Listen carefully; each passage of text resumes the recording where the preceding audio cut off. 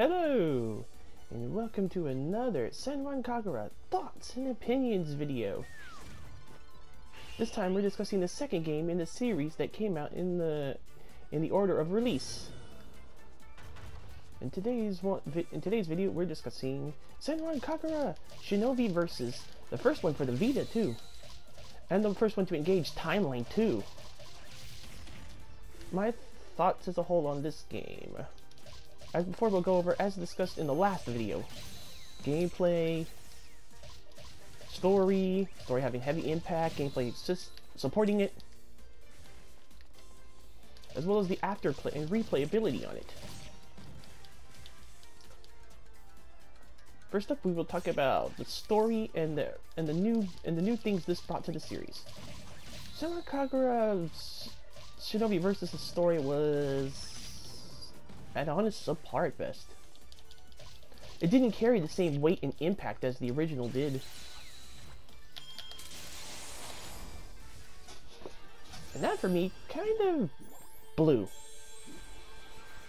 Because to be honest, I had fallen in love with the series originally when Burst came out, and loved what it was.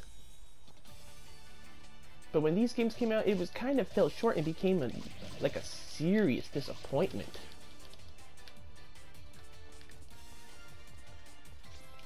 And the new girls they added on, even though they added 10 brand new girls to give us a grand total roster of 22 characters,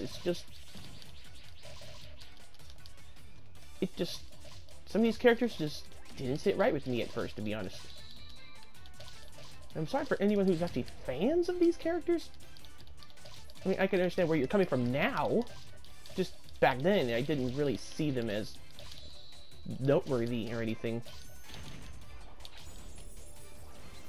Like, Murakuma originally, she just didn't stick out.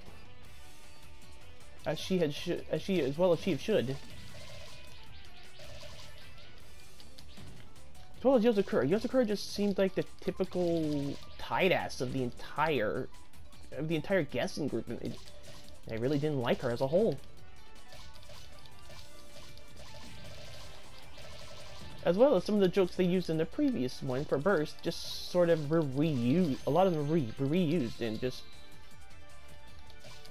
you had some predictable tropes, like the tight-ass Yozakura fighting against Katsuragi, who's the typical pervert, and it's just it's too predictable, and I didn't like it. Ryobi and Ryona were another major problem for me. As originally, yeah, I know their story arc was supposed to be something because, you know, they're trying to kill Miyabi for what happened to their sister Ryoki, but I really didn't sympathize or feel for them. Mostly because of how they acted as people. And it didn't sit right. With Ryona being, you know, the typical masochistic pervert, and Ryobi just being the sadistic, what's the word for that? For people who beat on other women. Oh, whatever, that. It just didn't sit right with me. So it's just really it just didn't sit right. I just didn't like some of these characters, to be honest. Gameplay was a little bit worse this time around than the last one. As some aspects of the combat slowed down big time, especially the ninja arts. Ninja arts were kind of cool and, you know, showcasing in movie scenes and all stuff. And when Senran Shinovi Versus tried this, it's just seemed long as hell. Especially some of the other new ones, it's just like, ugh, it just didn't sit right. It just didn't sit right, and it just slowed down my experience all over. And by adding another bar for the flash mode, that really didn't sit right with me either, as it made the game longer than it actually should have been.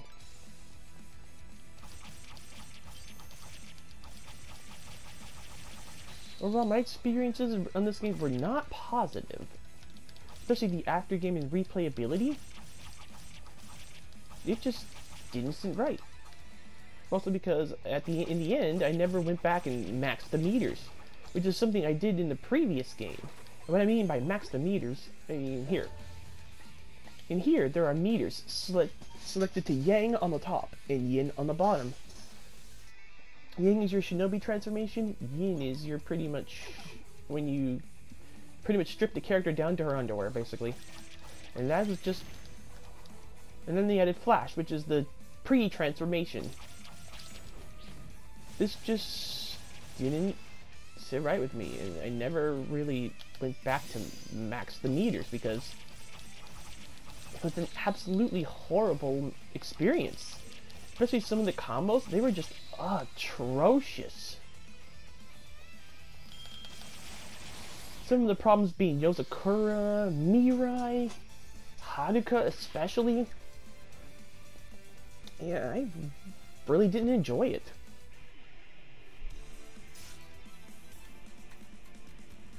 Overall, I didn't have a good time.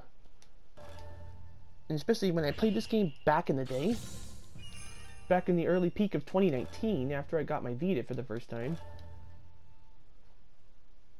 And this is what encouraged me to get a Vita originally, because I had previously, in the previous year, bought a copy of Persona 4 Golden. And for the entire year, did not even buy a Vita to go with it. That's how things were. It just didn't sit right. It just didn't sit right that I just didn't have a Vita until actually this game encouraged me to buy it. So instead of having one game being Shinobi Versus, I had two games, Persona 4 Golden.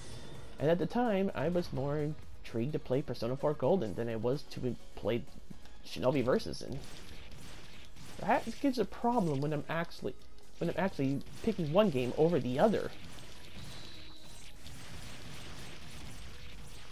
Especially since in the tail end of, like I said, it was the tail end of 2014. Oh hey, yeah, I have the sound on my TV. I should have muted that out, but whatever, you can barely hear it anyway. Anyway, like I said, it was like the brief instances of 2015, and my family had brought home, ever since the tail end of 2014, brought home the frickin' stomach flu. And that worried me constantly to no end. And the only game that made me forget about its existence was Persona 4 Golden rather than Shinobi Versus, because I kept remembering that it actually existed. And that was pretty much something that shouldn't happen. The fact that I remember even while playing Shinobi Versus, and I can just remember how much I really just wanted to forget. So yeah, that didn't contribute to a good part of my life too, which is the reason why Shinobi Versus did not sit right with me in the end. On term, the whole game just fell flat in the end, and I guess the opinion's just gonna stick because it just reminds me of a bad time in my life.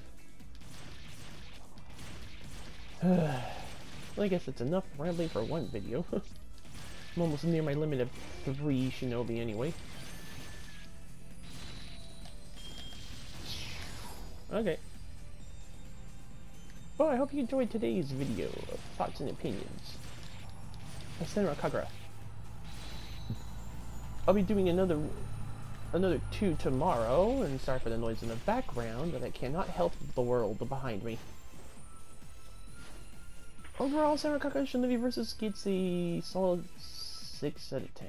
It could use some serious work. But as the game is already out, there's really no point to that. Well, I hope you enjoyed this video and subscribe for more, but I would never force you guys to actually subscribe, so do what you feel you need to do.